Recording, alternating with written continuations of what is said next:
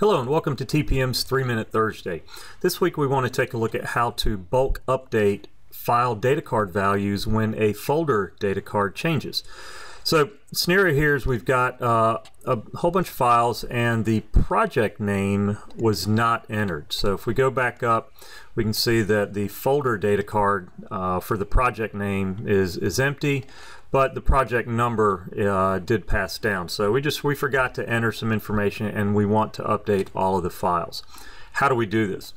Well, the first thing you need to be able to do is check out those files. Now you can see that these files are in various states: under editing, approved, and waiting for approval. Typically things that are in review states or approved, nobody can check out. So you do need to make sure you're logged into somebody who can check these out.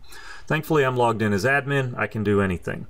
So how's this work? Well, what you want to do is go back up to the top level project folder in this case, and go ahead and enter your values in here. So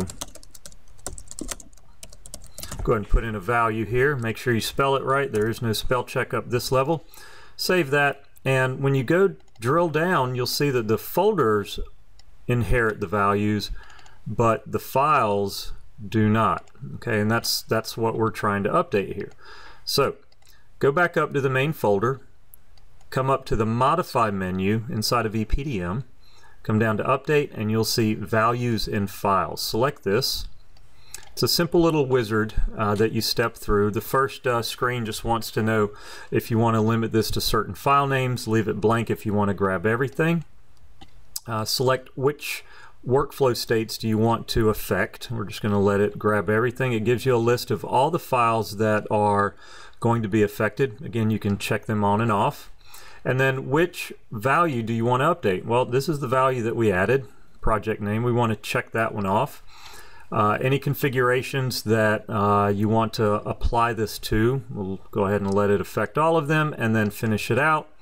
And then everything is updated. When you go down into the folder, now you'll see that you've got this value of bale wrapper housing down into each project name variable, and then of course down into their title blocks.